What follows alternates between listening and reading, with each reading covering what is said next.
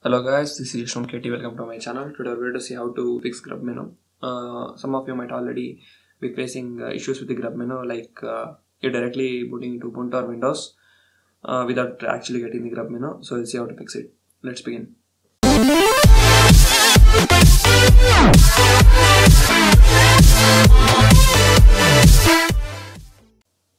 Okay, before we start the process, we need to download a few files. The one is the boot repair disk. I'll put the download link in the description below. You can go there and download the file. The other one is the Rufus. Download boot repair disk.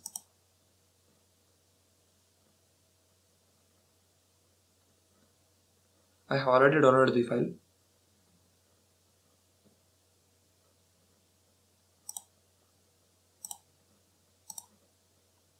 It's around 600 MB.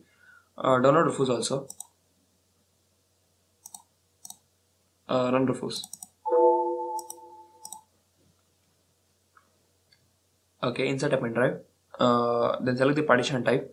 If you are using legacy system, select MBR scheme for MBR partition scheme. If you are using UEFI system, select GPT partition scheme.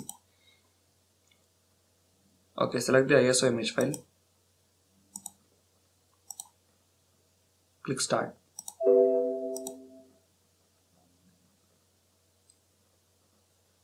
The process can take up to 2 to 3 minutes. We'll cut to the end and we'll continue from there. Okay, the process has been completed now. Close this window. Now you can boot into your BIOS menu. We'll continue from there.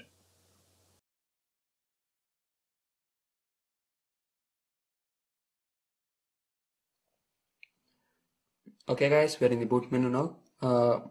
Go and select the pen drive.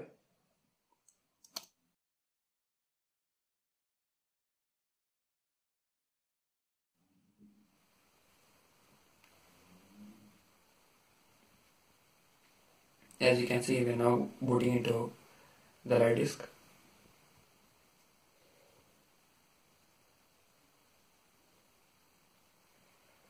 Connect a Wi-Fi network if you have one.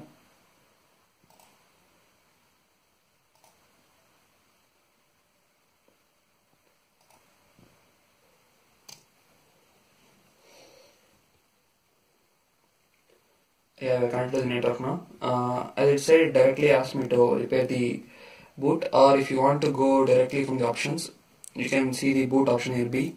Go there, accessories, not accessories, system tools, and you should have boot repair. You can go from there, or it might directly appear. Click on recommended repair. If you have installed the Grub from the Ubuntu, it directly takes a single click to repair it. If it's from Kali Linux, it has to download the Grub because Kali does not have a built-in Grub.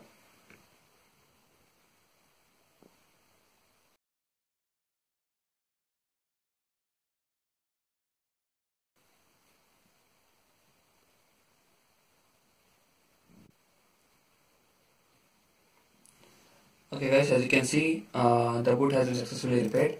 We can reboot and check it now.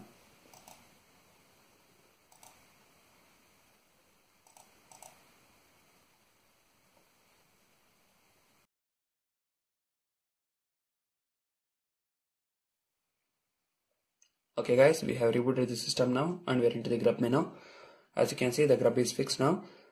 If you are using Ubuntu, this can be done just by a single click, as you seen. If you are using Kali Linux, it needs to download the file. Since this is a tableboot system, it took the Grub from the Ubuntu. So that's it guys. The Grub has been fixed. In my next video, I'll be showing how to customize the Grub. Please do watch it. And if you like the video, please give a thumbs up and subscribe for more videos.